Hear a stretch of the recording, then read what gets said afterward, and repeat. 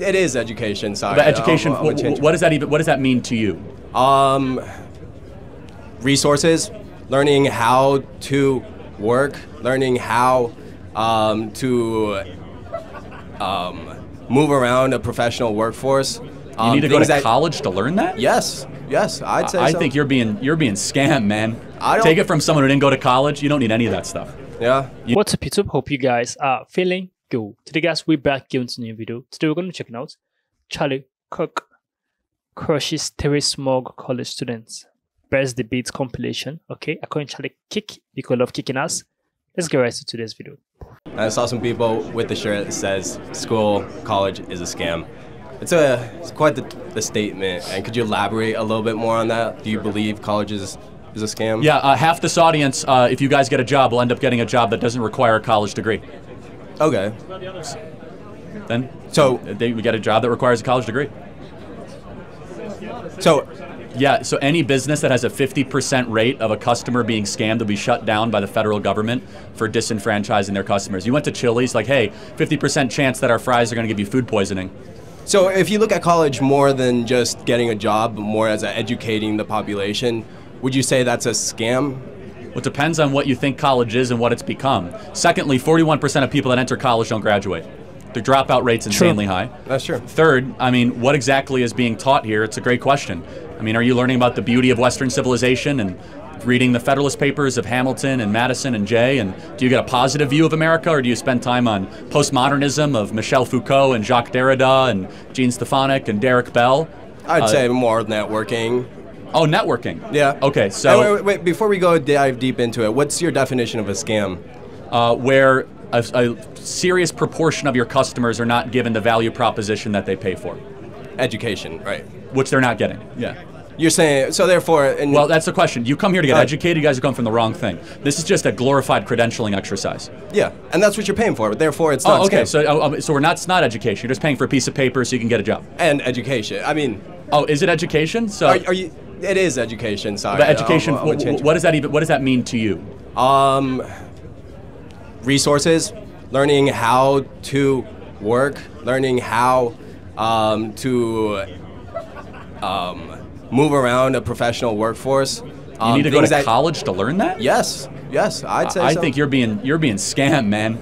Take it from someone who didn't go to college. You don't need any of that stuff. Yeah. Would you say a doctor would need a college degree? Well, of course, but the vast majority of kids here aren't studied to go to become a doctor. How many engineers are in here? Yeah. Okay. So how many people that are studying social or liberal sciences? Social sciences. Yeah, fair amount. Okay. But it's a personal choice. Therefore, the vast majority of kids that go to college are social sciences, psychology, communications.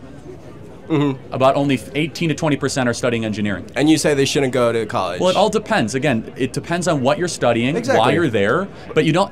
This idea that engineering, you need a 4-year degree, you could also just learn to code in 6 months and work for Salesforce and earn $180,000 a year. Yeah, exactly. Yes, it is true.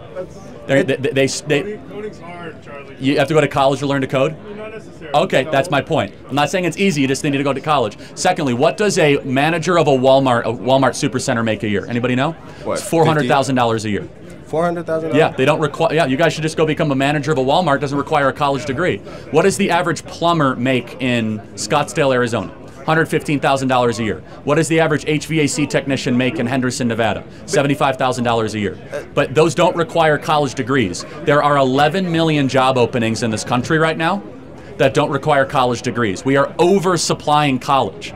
But yet you're here taking advantage of college and college students. Am I taking advantage? Is that what I'm doing? You're taking advantage of the space, of taking advantage of the students, not in a way of like intellectually taking advantage. It's like going to a place to tell people you're being scammed. If you call that taking advantage, then so be it. Yeah, I mean, you're taking advantage as you're taking my time, you're taking everyone's time, well, and you're volunteering your time too. I didn't force you. Okay, yeah. sorry. Yeah. You're taking our time. We're investing our time. I do this also in other places than campuses too. So. Yeah, no, but then you're here and then you're saying college is a scam. It is. Half of you guys will end up getting a job where your entire college debt burden means nothing. True. You will get a job that does not require a college degree at all. You're 4 years wasted. You shouldn't have come here in the first place. Half. Well, I disagree with you, and all right, well, that's fair. I hope it's worth it. Have a wonderful day. All right, thank you. You dropped out of college, And your highest... Community college. Sorry, your Harper College experience. I apologize. Barely was smart enough to make it through community college. Okay, so... Barely made it through high school, your too. highest degree level is an honorary doctorate degree from Liberty University. No, that's true. I do have an honorary PhD. Yeah. So essentially, what are your qualifications for arguing that college is a scam, or really having any economical knowledge at all, when likely the vast majority of the students here know more than you about economics as a whole? Okay, so, no, hold on. It's okay, guys. It's okay. Who's Milton Friedman? Who's Milton Friedman? I have no idea, and it's not important to this conversation. Who is Ludwig von Mises?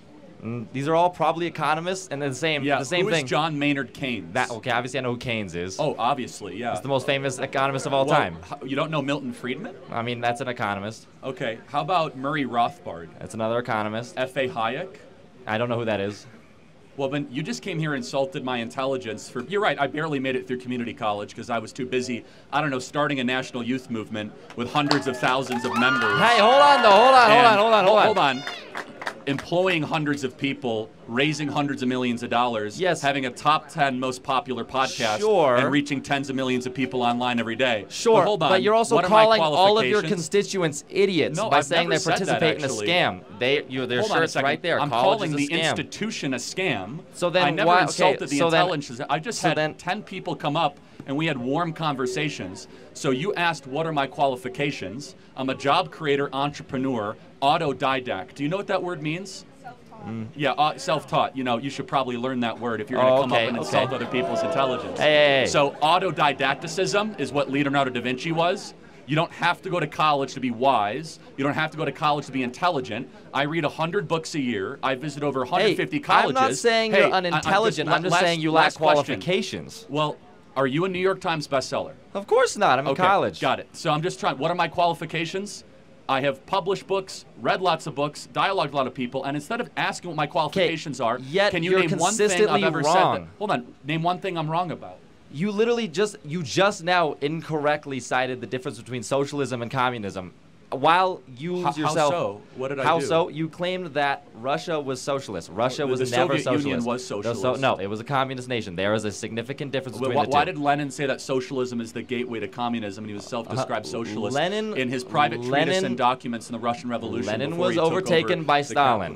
Hold on a second. No, Lenin died, and then Stalin was his successor. Yes. But Lenin himself said, quote, that socialism is the introductory phase to communism. Did he not say that? So then the vast majority of people, when they're referring to communist Russia, are referring to Stalin's rule over Russia. That was a communist rule that turned into a fascist rule later on. Okay, so but what thinker was deified in Soviet Russia? What thinker was deified? Yes. Marx. Oh, and what book did Marx write? Yes, he wrote Capital, and he also wrote the Communist Manifesto. Who was his co-author? Who was co-author? Yeah, Engels. Good. I'm glad college is really paying off for you. Hey. But it's okay. It's fine. He comes up here and insults my intelligence. What are your qualifications? Doesn't even know the co-author of the Communist Manifesto or Das Kapital. But no, let me just... Does my lack of knowledge on that mean that I have no knowledge? Again, is that the same thing? You came up here and insulted me. And you came up here, guns a-blazing, man. And let me just ask, again, what did I say that was wrong? I said that under the generally agreed upon definition of communism and socialism, which are interchangeable terms, one is a more harsh degree of the other, is that the elimination of the family, the elimination of private property, and the deprivation of basic human rights such as right to speech, right to assembly, and right to worship. How is that not a good definition of communism or socialism? That explains fascism better. Well, but in the Communist Manifesto, Marx said, quote, we are here to destroy the nuclear family and eradicate the family because it was the original oppressive, tyrannical structure. He said religion is the opiate of the masses and that private property must be eradicated. I have just now documented all three of those with evidence back to original source documents. And then in practice, Russia did all those three things when they were the Soviet Union. So where am I wrong? But then at the same time, if you claim that those are all negative things, then why do you practice certain things in the doctrines that you just stated? Well, I'm not trying to take people's stuff away. I want people to have bigger families, and I want churches to remain open. Yeah, but the thing is your biggest point that everyone here is for is that you're a potential white supremacist. So. What evidence do you have that I'm a racist? I was just literally watching a video of you talking about whiteness as a whole, talking about whiteness as a concept, okay? And you were trying to explain how white privilege doesn't exist. Correct, it doesn't. You are a white man. How do you know? Because I have eyes. Because you have eyes. That's And not I a have description. reason. So what can a black person do that I can't do in America, or What can a vice black versa? person do? What can I So, do a black person can't do? Let's should say. think of some history right here. Let's go No, through no, the history of redlining. I don't need a history. I don't need a Yes, lesson. no, you're talking about you white do privilege. need a history lining. Clearly, No, you need a history I know your lesson. talking points better than you do, and I've read all those the literature that you have. I've probably forgotten more about the literature. History affects the present day as well, and you know that's true. If you went to college, you would know. Well, hold on a second, but let me. So then why are you wearing the college is a scam shirt? Drop out. Well, because you could. It's because you don't believe your own beliefs, and that's what I'm saying. Well, you can admit something's a scam and still get through it. That's why he's wearing it. Okay. Why? You could feel like you're getting ripped off by an airline But and still want to get to New York. that's not what we're talking okay? about anymore. Like you're like, I'm getting ripped off by a $1,000 ticket, but you still get on the airplane. Like, it doesn't make you a hypocrite. It means that the people are ripping you off, and a lot of you are getting ripped off. But no. So as far as white privilege, just without the history lesson of Jim Crow, segregation, imperialism, colonialism, slavery, all the stuff that I know that you're going to say. But just concretely, in America today, what can a white person do that a black person can't do? Black applicants to jobs are 50% less likely to get jobs if they have a black-sounding name. That's not even close to being true. That's not even close to being true. That is a literal. In fact, it's the opposite. I'm not going to argue your lived experience. I'm not going to. No. See, now you have to listen to him under your rules because a black person is going to say you're wrong. I am. He can say I'm wrong. I know. Come on up to the mic. I know. I read your. My name's Keemon Dixon. I have a really black name. Please tell me how 50% of my internships have been denied when I've worked for Senator Mike Lee, Mayor Trent Sachs, Speaker Mike Schultz. Hold on. I worked for Congressman Burgess Owens. I've actually worked on his campaign. I've worked on the campaigns of John Huntsman Jr. Please tell me how my black experience and my black name has not given me shit. Go ahead. Okay. You create a company that's like close to being a fascist, and then like. Okay. How am I? Sorry. Let's go through this. How am I a fascist? Dude, like you. Can you name one thing I believe that's fascist? You believe that like you on.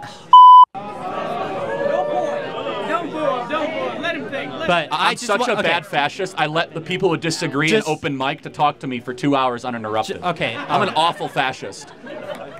I'm more like a free speech liberal of the 1970s, not a fascist. But I just want to say Turning Point USA is a evil company that was funded by thousands of fracking companies, and that just...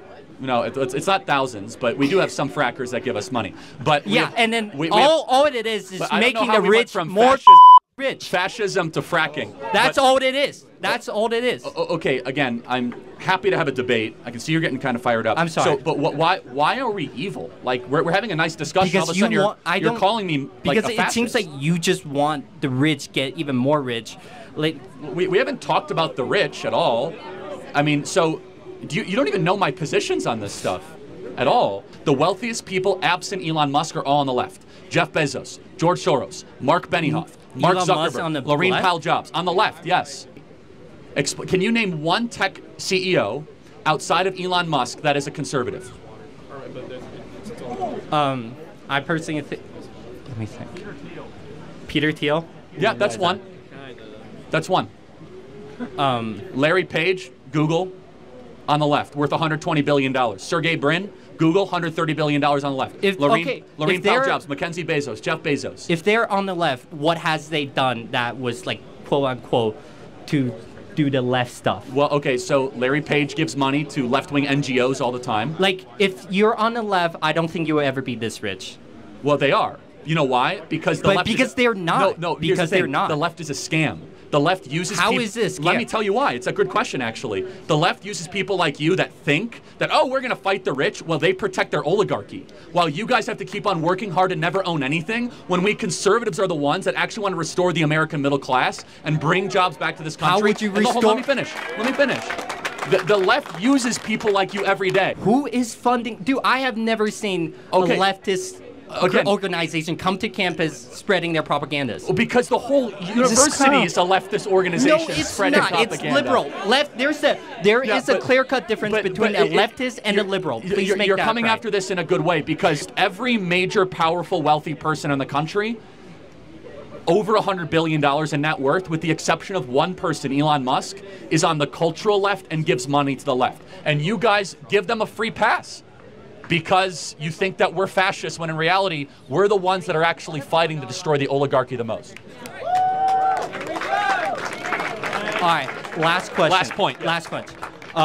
Let's say, so you do want to fight for the American middle class, and That's how? my yes. Okay, that's my- how does freer the market like helps with the well, middle again, class? I want precision in free markets, but how does free market support the middle class? Again, I'm not puritanical, but I think that generally more choices are a good thing.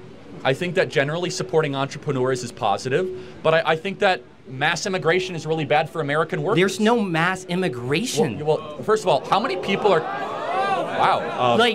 Well, you're right. There is mass invasion, but how many people are coming across the southern border every day? I don't know, but like... No, it's I'm not... actually genuinely curious. Can you guess? Okay, on what time frame? Every day. Every day? 500? Yeah, it's at its low point. It's at 10,000 right now. It was 15,000 last month. So what does that annualize? Let's play that out. A lot. Yeah, that's a lot. Yeah. So that's mass immigration, right? How many green cards do we give out every year? Oh, probably a lot. Yeah, a lot. About 1.2 million. Well, right? what's wrong with giving out green cards? I'm not saying anything wrong. No, you said there's no mass migration. So I'm just trying to tell you, we do have mass migration, right? We have 3 million on the southern border, and then we have 1 million green cards, right? That's 4 million a year, right? Which is basically bigger than most U.S. states. Now, everything comes with a cost. When you have mass migration, you're going to get lower wages. True. But that means you're going to disenfranchise American workers. What, are you studying computer science? Yeah, I am. Okay, so you're an American born, I'm guessing, American raised? I don't want to assume. I wasn't, but okay. I moved to the U.S. Okay, well, you're an American now, I guess. I don't know, maybe. Yeah, or you're I am. Student visa? Okay, you're going to now have to compete. You're kind of proving my point, but that's a separate issue. You're now going to have to compete against foreign labor for your computer science jobs. I think we have a moral obligation to American-born workers to give them preference and priority and restrict the labor supply so that our computer science majors can have higher wages, not to have suppressed wages so some tech CEO can bring in a bunch of Indians and suppress their, no, nothing against Indians, but just, you know, bring down their wages. Personally, I just think that, like, if you came to America and then receive a green card, I think you get to work however you want. Like, okay, I think that American-born citizens and then should there be shouldn't be a priority because they're American citizens. Well, that's as long as you're that's where we're American different. citizen. I actually think you must have a priority to your own citizens, or else you don't have a government. You have something else. If you don't have a priority to your own people, I don't know what you have. You have a colony, not a country. You're just a big economy, and that's fine if that's your position. By the way, your position is held by the ruling elite. Where I think that we should have a country, not just a colony, where the American-born citizens should be given preference over foreigners. Nothing against foreigners, I think they're nice people, but the Americans should be given first preference. And by the way, any sane country believes that. We're like the only country in the world that says, and certain European countries, come on in and take whatever you want. Okay, this was serious. This was heated. This was an amazing topic, guys. The entire video was good, guys.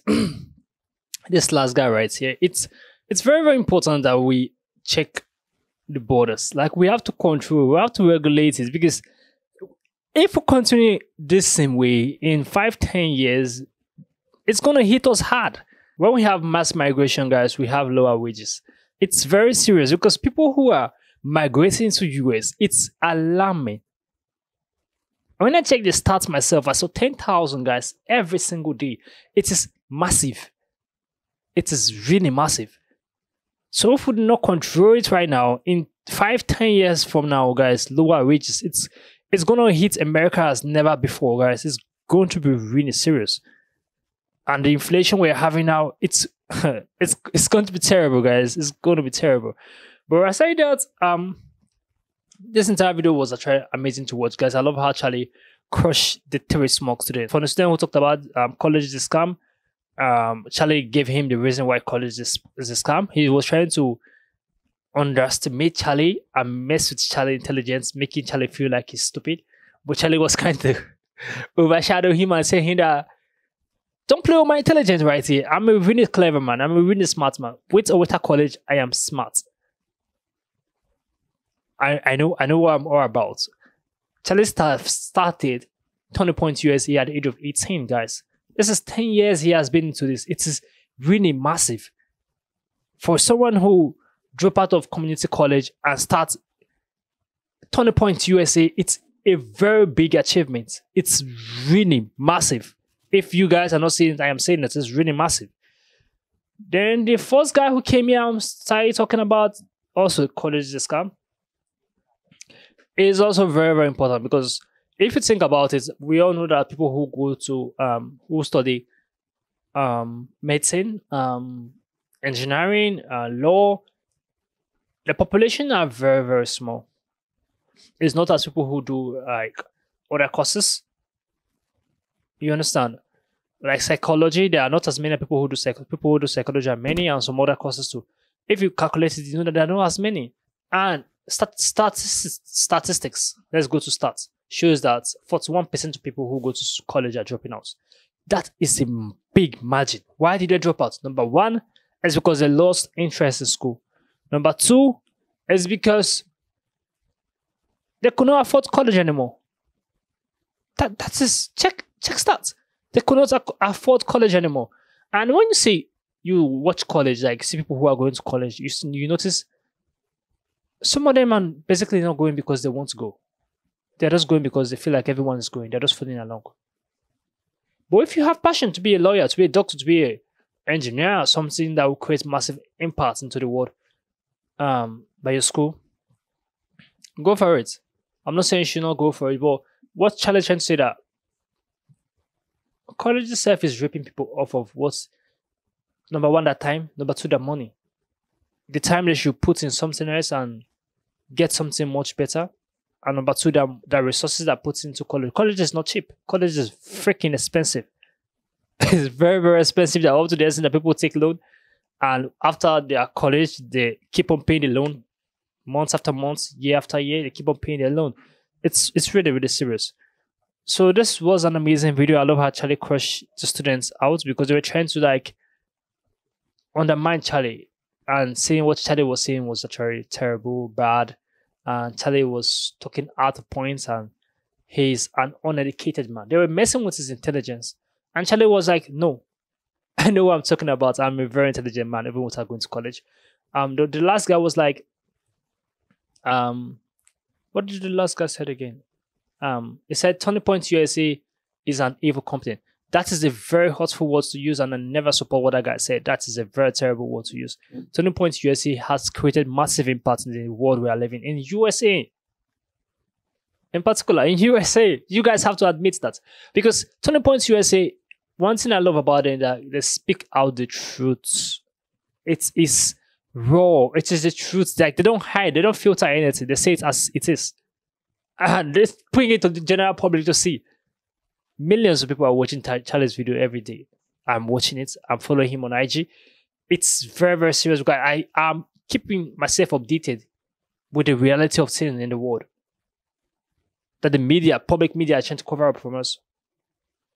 It's really, really serious. And Charlie opens your eyes to see what is really happening in the US in particular, about the transgender, the border, mass immigration, about what is really happening, about politics in particular. Politics, he simplifies politics for me to see. Also, CRT, critical race theory, and I fully understand it much better because of Charlie. 20 Points USA is a very, very important company in America. It's really, really important, guys. Comment down below what you think about this video. Give us a thumbs up. Share this video to as many as can. Subscribe to the channel. And we'll see you guys in the next video. Make sure you stay safe. I just want a bag, like an old lady. I'm backwoods smoking, I don't own papers, pass that 808. That don't shake her. Oh, bitch, you know I'm grinding like a pro skater. Baby mama bugging, I'm so quick to hit ignore. Buku bitches in my bed, I got scales all